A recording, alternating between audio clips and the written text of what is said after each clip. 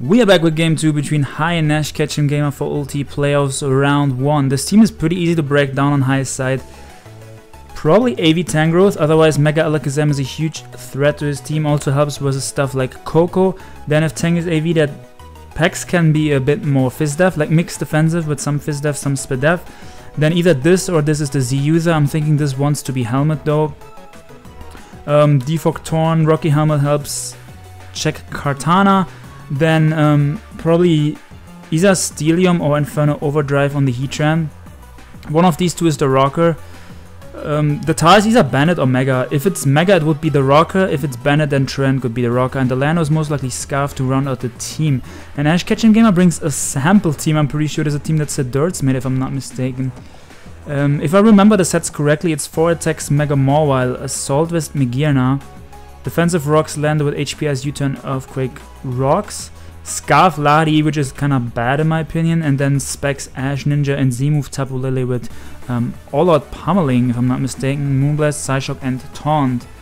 I'm gonna pull up the sample team right here to check all the sets on my other browser. The Mawile is Ice Punch, Thunder Punch, Fire Fang, Iron Head. But yeah, turn 1 Hiye is free to go for HPIs here. KetchumGamer is either gonna switch out into his Greninja as a potential play, or he can just get up the rocks, or he can also go for HPIs to weaken Hiye's Scarf Lando. I think it's in his interest actually to weaken the Hiye's Scarf Landorus, because Scarf Landorus looks really annoying for KetchumGamer. So yeah, we could either see them trade HPIs turn 1, or we could see rocks from KetchumGamer. If Hiye doesn't want to take a HPIs, he could also switch out into like Tornadus, but I think Hiye is pretty free to go for HPIs. If KetchumGamer predicts HPIs and goes into Greninja, Hiye has good counterplay for Greninja. And like, I don't think there's any way KetchumGamer is gonna go hard more while predicting HPIs. That would be a wild play actually. Yeah, I assume we're either gonna see HPIs trade or rocks from KetchumGamer and HPIs from Hiye. And yeah, the Greninja specs, it's confirmed. The Megina's Volt Switch, HP Fire, Iron Head, Flurrican. So there's the HPIs and there are the rocks. So now, KetchumGamer, we see its leftovers, Lando Note Helmet, which, yeah, it's 40 speed, 28 speed, 192 defense, 284 HP, Impish. He should switch out here into either Greninja, Megirna. Hiye can either just HPIs again, or he can make a double. Double into Heatran is a potential play here, but I think HPIs again is also fine. Like, double into Pex or double into Heatran are options, because if KetchumGamer wants to go Megirna or Mawile here on the HPIs, and knowing that the Lando is most likely locked in, double into Heatran would cover that. If KetchumGamer stays in, he's not gonna go for Earthquake. So Heatran is definitely a potential double, Pex is a potential double, but Hiye can also just HPIs again, because Hiye has checks for most of KetchumGamer's mons that could come out on an HPI, so I think he's fine to go for HPIs, and he does just HPIs, and KetchumGamer sacks his Landers, which, yeah, I don't like that play. I don't know why he did that. Landers could have still been useful later in the game, because now, whenever Hiye gets off a defog with either Scarf Lando or with Torn, most likely with, I think Thomas is defogger, then KetchumGamer has no way to get the rocks back up because he just sacked his Rocker. But yeah, now he has a lot of potential plays here. He can pretty much go to whatever he wants to. He can go Megirna and click Volt Switch, because Hiye wouldn't want to stay in on Megirna if he's locked into HPIs, which he most likely is. Mawile, Ice Punch, Thunder Punch, Fire Fang, Iron Head. Which means Mawile is actually quite annoying for him. I mean, Hiye has Heatran, which can check the Mawile, but it's not the best answer. But yeah, he goes in a Lele instead. It's also a threat. So this is a Fightinium, Focus Blast, Psyshock, Moonblast, Taunt, Lele. What Hiye is gonna have to do here is like, Heatran is a huge threat, and Heatran is also good for the Mawile, so I don't think he wants to go hard into his Heatran. I think KetchumGamer is either gonna Psyshock or Moonblast. I don't think he's gonna go hard for all-out pummeling. What is Hiye's play here? Tita or Torn, Tita or Torn. I don't know if he wants to throw the Tornadus in because Tornadus can defog. But Tornadus can technically live any one hit because this is Psyshock, Moonblast, and Focus Blast. Like, it doesn't have Psychium, which means Torn should be able to live any one hit if it's max HP Rocky Helmet Torn. So I guess he could go Torn and get a defog off. The Tangrowth is AV, which would take a lot from Psyshock. So I don't know if he wants... Like, Tangrowth is really good. Tangrowth plus Pex plus Tita all check Greninja. Like, if Greninja locks into Dark Pulse, Tita can bop it. I just know that Hiye doesn't want to stay in here. That's really certain and obvious. So isn't it Tita just most likely a Mega Tar on the Psyshock, but this Lele is not locked in. It's all out pummeling. So Hiye, I think Hiye, he can... I don't know if he's looked up this team on forum. He can look up this team on forum if he knows it's a sample team. But I think a pivot into Torn here is a good play. Even if Ash KetchumGamer Psyshocks again, if it's max HP Torn with potential a little bit of defense investment, it can guarantee live any one hit from the Lele, even a Psyshock. And it can also live Moonblast, and it would also cover the all-out pummeling that Ash KetchumGamer might go for here.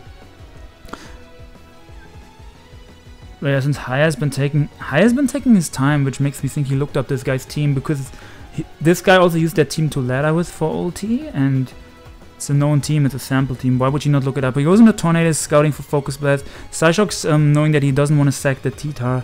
And now Torn Torn can either go for defog or... yeah, I think defog is always the play here.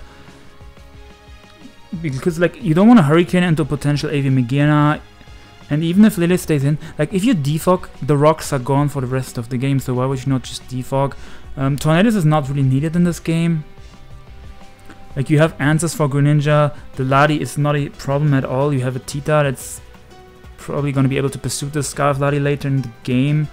You have a Scarf Landorus that actually looks really scary late game. If Hiye can get rid of the Ladi, Landorus just clicks Earthquake versus Ash's team and wins, like U-turn and Earthquake. So now Landorus comes back in. Obviously, Earthquake doesn't kill from here, I think, so Hiye is just gonna U-turn out here. And he can U-turn and then either sack the T-Tar or he can U-turn into his Tangrowth. I feel like Ash KetchumGamer here wants to go for either Moonblast or Focus Blast.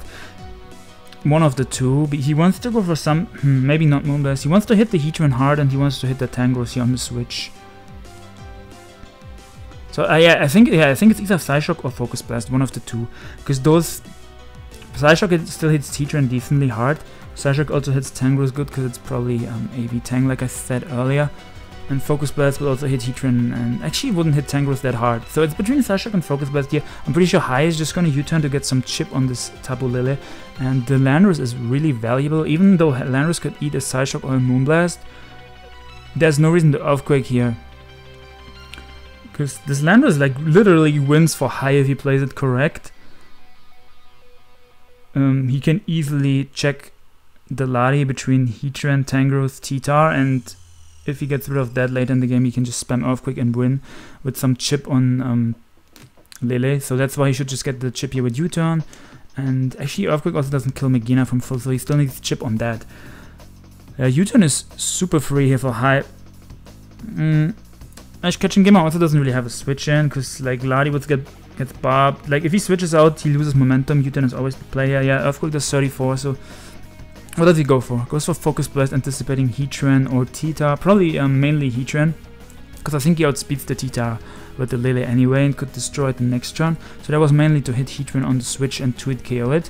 But yeah, Tangrowth eats that up, confirming that it's probably AV. Yeah, I think so, yeah. And now, Psyshock would not kill this. Knockoff wouldn't do anything. I don't know if Earthquake kills. If Earthquake kills, I think Earthquake is a good play here for Hiye. He can run the Calc now. Sandstorm ends this turn. I think Earthquake is gonna do around 40%. Actually gonna open the calculator in my secondary browser real quick. He goes hard into Mega Mawile. So does he Earthquake? No, he goes for Sludge Bomb. Okay, so he does have Sludge Bomb to have extra ways to, like, to be sure he can never lose to Tapu Bulu. To fish for poisons versus stuff like Mega Ladi on the switch. Heatran was a fine play there. because he knows the team. He can literally look the team up, and he knows this is not focus punch. And now he's pretty free to just get up the oh wait, he doesn't have rocks. Yeah. So he goes for Inferno Overdrive and bobs the Gran.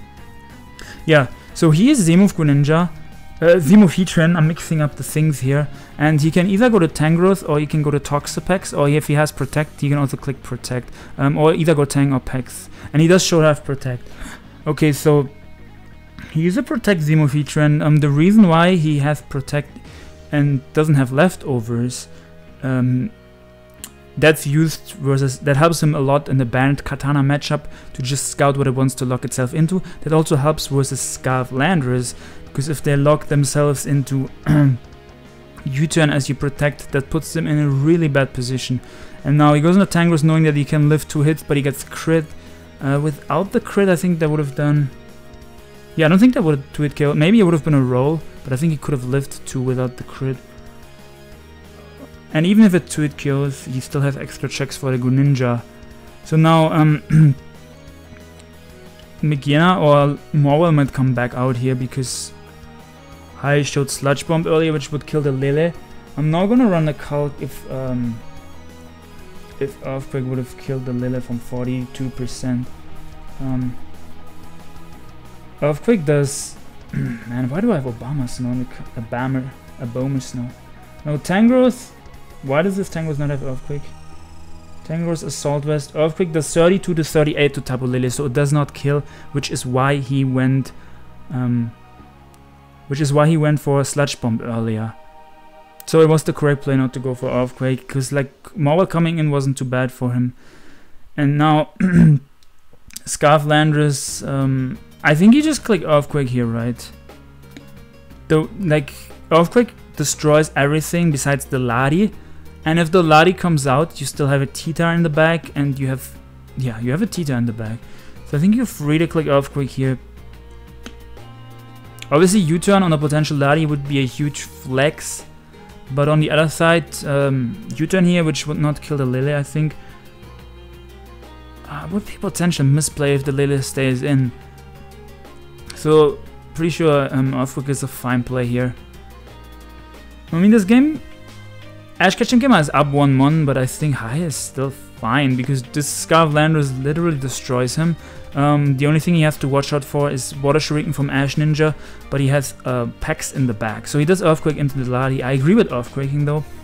And now, Tita is kind of obvious, so maybe KetchumGamer wants to pull a double here. I don't think Hiye is going to risk Earthquaking into the double, because that's a potential throw. This Landers literally wins if he plays it right with some chip, like I said. So this is a Scarf Ladi with Draco Meteor.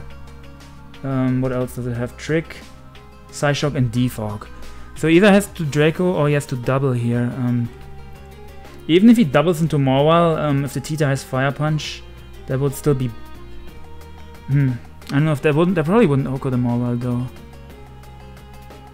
But I don't know if doubling into Morwell gets you that much here, is what I'm trying to say. So he might just Draco, there's the Tita, he didn't double, I think, because the Lando switched out first, and the Ladi is Scarf, which means it would have sped the Scarf Lando, and the Ladi would have switched out first if the Ladi switched out, because if you're faster, you switch out first.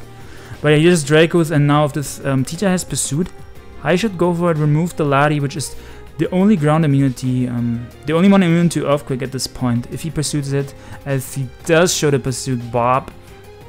Now Landers literally wins with Earthquake. Maybe he needs some more, yeah, he needs some more chip on the Megiana, but everything else just dies to Earthquake, and then he also has to scout. Obviously he can scout for Water Shuriken, but he has the Pex in the bag, so he's free to sack his Tyranitar, then sack Tyranitar, and then there's the Auto Pummeling, okay, because he doesn't want to risk missing, and I don't know if Moonblast kills if it's really bulky Titar, and he did also pummeled in case the Trend came out, I guess. Now Landers literally gets the kill with just Earthquake, and because Lele would die, Megiana gets 2-hit KO'd as Megiana comes out, which can probably live one because it's like max HP. Yeah, it's max HP with 8 defense, as it says here. And yeah, Landers just Earthquakes again, picks up the Megiana, and now he has to go into Greninja, I think, and click Water Shuriken and hope that he gets enough hits. But Hiye, their psychic terrain is up, but Water Shuriken works because Landorus is not on the ground, Landorus is in the air, which means Water Shuriken does affect Landorus. That's how terrain works. So you can, like the Water Shuriken, his Hiye should always go into his Toxapex, knowing if the Water Shuriken gets too many hits, his Landorus dies and the Greninja gets Ash and he could potentially lose. That's a throw. Pax is super free.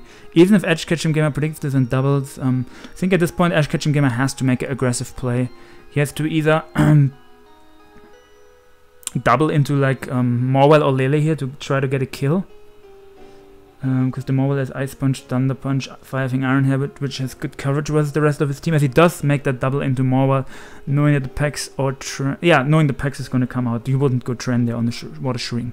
So yeah, good play on KetchumGamer, knowing that Hiye is not going to risk losing the Landorus to the Water Shuriken. And now Thunder Punch is most likely going to come out, because there's no reason for Hiye to risk. There's no reason for Hiye to go hard into Landorus and risk the Morwell going for Ice Punch and destroying the Landorus. So I agree with going Heatran. Now Heatran is just going to Magma Storm here. Even the Morwell doesn't have Sucker Punch. Even if he changed the Morwell to Sucker Punch, Hiye has no reason to click anything other than Magma Storm. Magma Storm kills the Lele at this range, kills the Morwell, especially if it's not Sucker. And I don't remember, I think Greninja is still quite healthy, right? But if Greninja comes out, Hiye is free to go back into Pax. And even if Greninja comes out here, Hiye can just go Pax, and if he Magma Storms and hits, the opponent can't even double because Magma Storm traps him in. But he does miss a Magma Storm on the Lele. That's annoying for Hiye, but I don't think it's bad for him. Like, it's annoying, but I think it's still fine, is what I'm trying to say.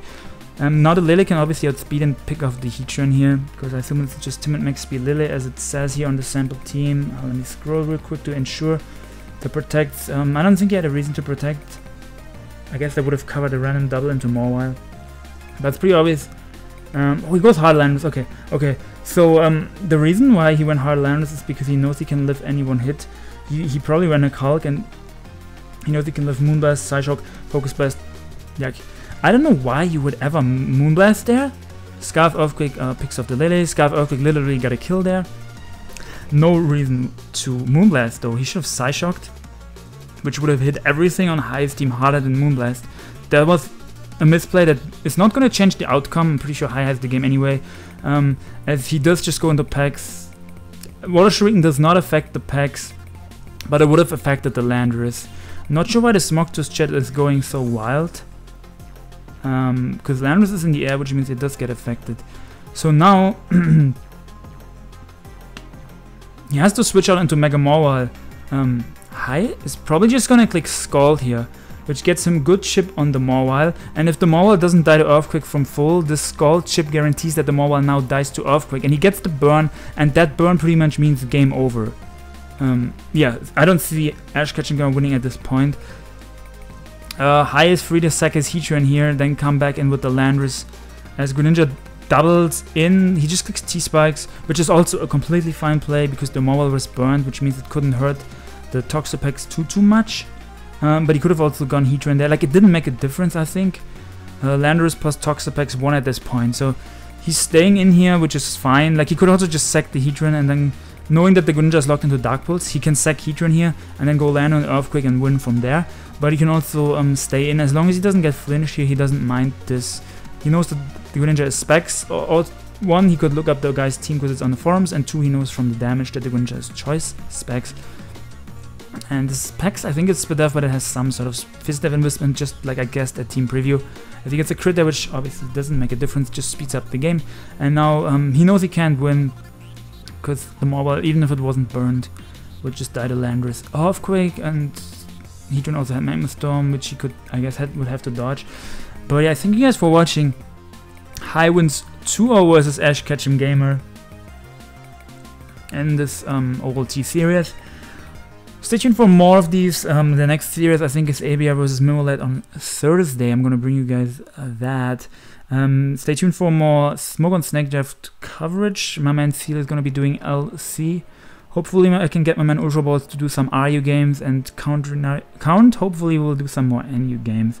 And if not, I will do ask some other friends if they are good at lower tiers and help me with UU, RU, NU, or LC games for Smogon Snake Draft that I will record. And I will do all the Oyu games. And stay tuned for more content. Smash the like button if you enjoyed, and I'll see you guys next time. Have a fantastic day.